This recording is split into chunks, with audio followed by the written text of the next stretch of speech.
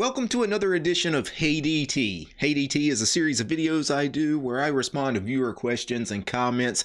These viewer questions and comments, they typically come from the comments on the videos posted on YouTube or Odyssey. Sometimes these questions and comments come through email, sometimes through social media such as Mastodon or Reddit. And the very first question I want to respond to is, Hey DT, how would one turn their Arco Linux install into a stable version of Garuda Dragonized that actually works with more modern GPUs, unlike Garuda? Well, that's a really tricky question because you can actually turn Arco Linux into Garuda, right? You can enable the Garuda mirrors, the Pacman mirrors, and essentially you would then be installing packages from the Garuda repos rather than the Arco repos. But I don't recommend people doing that. I don't recommend ever changing mirrors in any Linux distribution from the standard distribution mirrors, because when you do that, there is a very high likelihood that you can actually break your system. Now, if despite my warning, you still want to go ahead and actually turn your Arco Linux into Garuda Linux, Arco Linux actually does make this rather easy because the creators of Arco Linux, they have created the Arch Linux tweak tool. And you can install this on any Arch-based distribution, the Arch Linux tweak tool.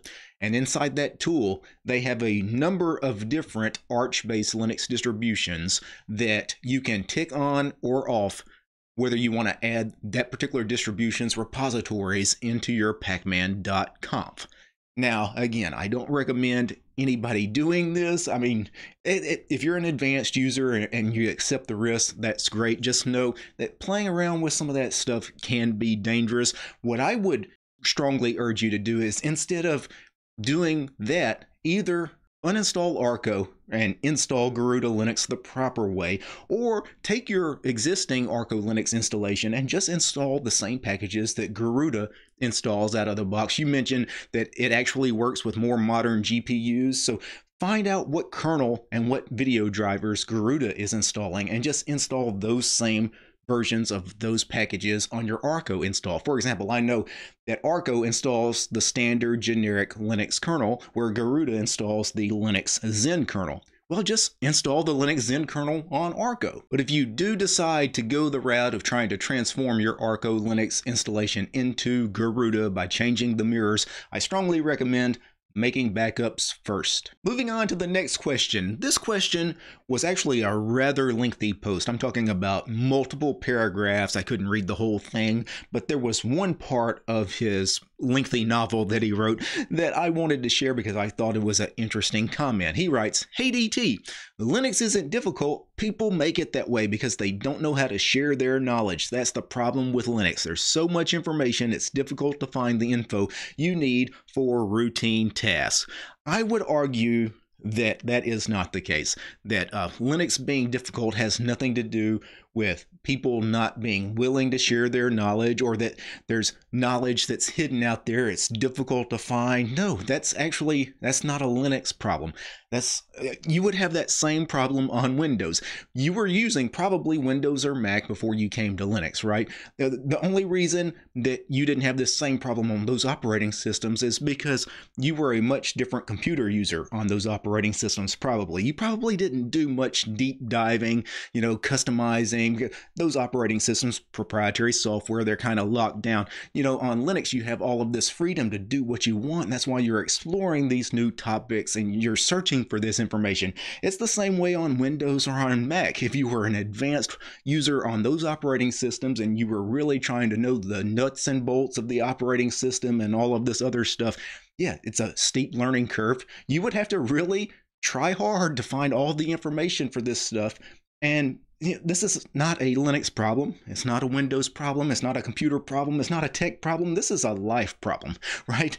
Yeah, nobody is just going to give you all of the information you seek because nobody knows what the hell you want. Nobody's going to package everything up that for your use case, for everything that's going on in your head. Here's everything you want to know in this neat little package. No, this is in life for everyone. We all have to find our own path. We all have to seek the information that is right for us. And yes, it's all over the place, right? It's in wikis, right? It's in books. It's in other people's minds, right? Sometimes you just have to have a conversation with people and get their perspective on things. So this is, I don't think that's the case at all. I don't think Linux is difficult because the knowledge is hidden. I don't think Linux is difficult because Linux users are somehow unwilling to share their knowledge. I don't see that. Moving on to the next question. This comes from the video I did showing Debian 12 in a virtual machine. He writes, "Hey DT, are you installing this in VirtualBox? If so, were you able to activate the shared clipboard at all?"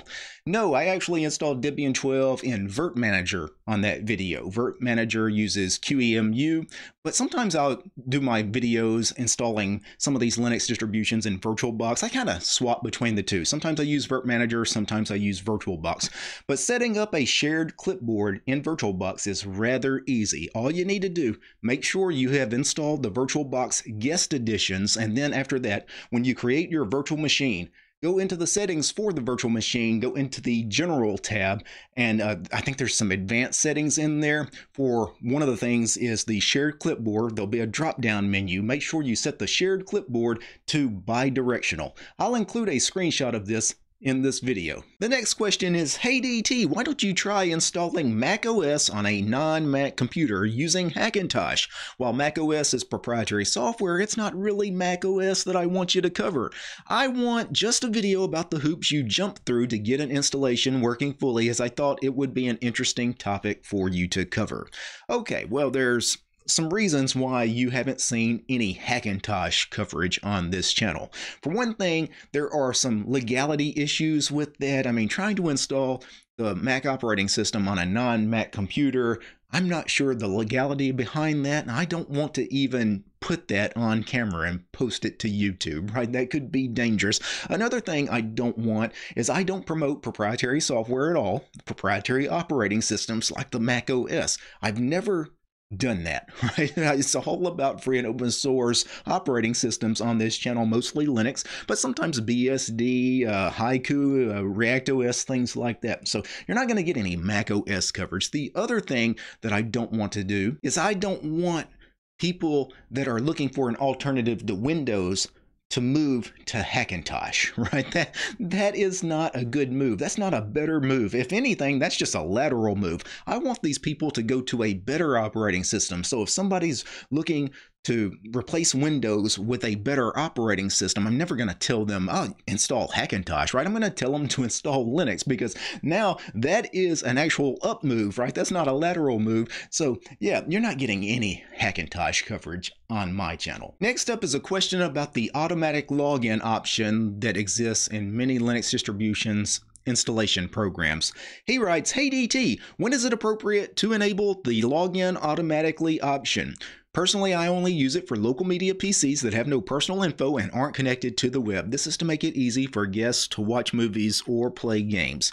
You have the right idea on this. There are some use cases, some very specific use cases, where having automatic login turned on makes sense. It's typically for kiosk kind of computers. So a public kiosk computer that anybody can use obviously doesn't need to have a username or password, right? So typically businesses have kiosks for browsing the web, or usually they just are a Chrome browser that opens up full screen. That way you can go to their website, maybe apply for a job, things like that. You guys know what kiosk computers are. So that makes sense to have those kinds of setups just log in automatically. But for a personal computer, for an actual human being like you guys, right? So on your desktops, your laptops, you should never have those things log in automatically. It is very dangerous, because if you're not around, somebody could just pull up to your computer, open your laptop, and just get into your machine, no problems, right? No passwords being asked,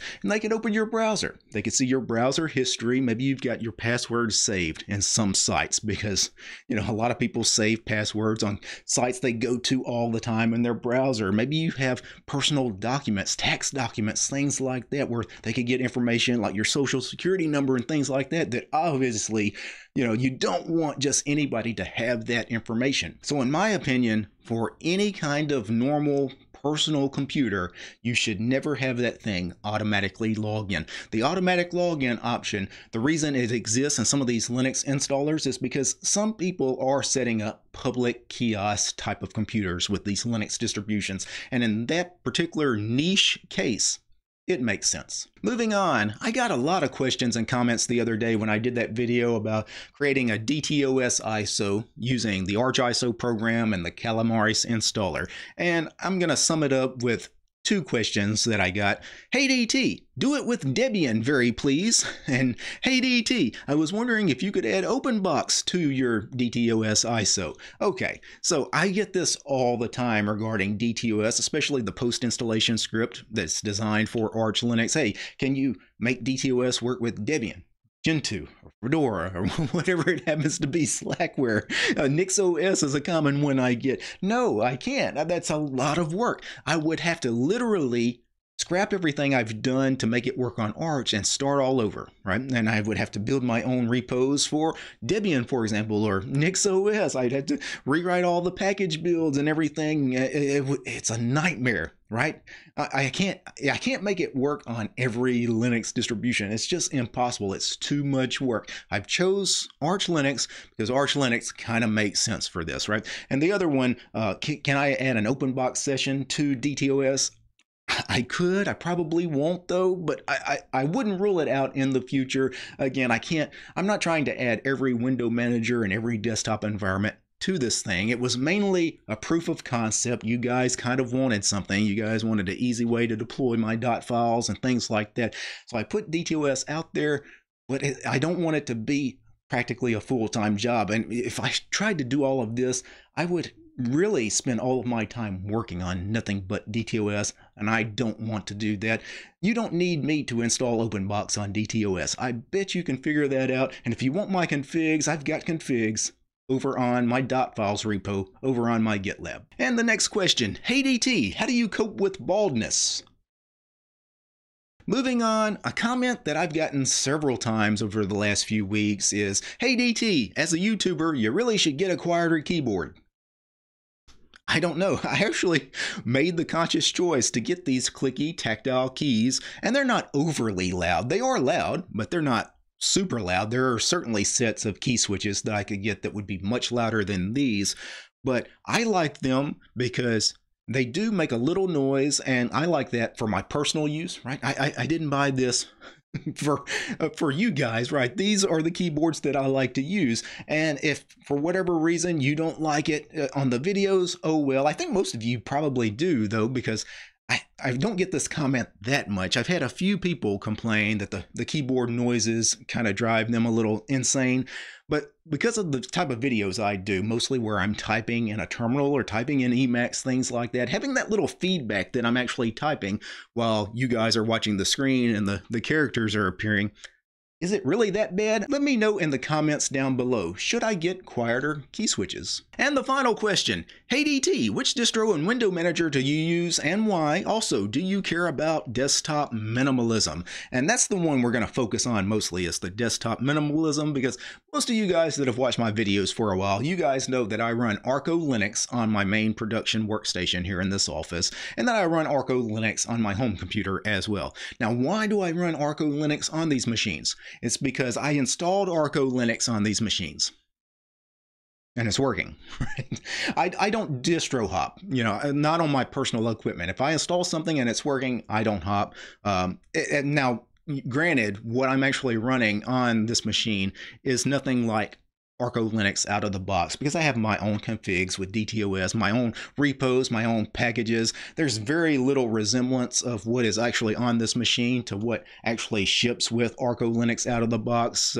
But Arco Linux is definitely the base of this operating system. As far as the window manager I use, I have about 12 window managers installed on my computer. Typically these days, you see me either running Xmonad or Qtile as the window manager when I'm doing my videos. And the reason I use those particular window managers is because I have them well set up as far as key bindings and desktop layouts. It makes it easier when I'm recording my desktop on camera. Moving on to the second part of his question, do I care about desktop minimalism? It depends on what we're talking about, because desktop minimalism? Are we talking about, do I want a desktop that doesn't have a lot of features? Because that would be a minimal desktop. So something like DWM, for example. It's a window manager that is written in less than 2,000 lines of code, and it has practically no features, right? DWM is such a minimal window manager as far as features go that it's practically unusable out of the box. You actually have to patch DWM, right, and add more code to it, and then recompile DWM to actually make it usable, because you have to add certain features that I think most computer users expect to have been there out of the box that with DWM aren't there. I don't care about that kind of minimalism. When I talk about minimalism being important, I'm not saying that software shouldn't have features, right? That's a wrong kind of minimalism. Now, some people do appreciate that kind of minimalism, but I think that's more of an opinion. Some people's opinions will vary on that. But when I talk about a desktop being minimal, I'm talking about, is it lightweight? Is it light on system resource usage? That I care about, because that's actually important. For example, the GNOME desktop takes over 1 gigabyte of RAM to boot on a cold boot.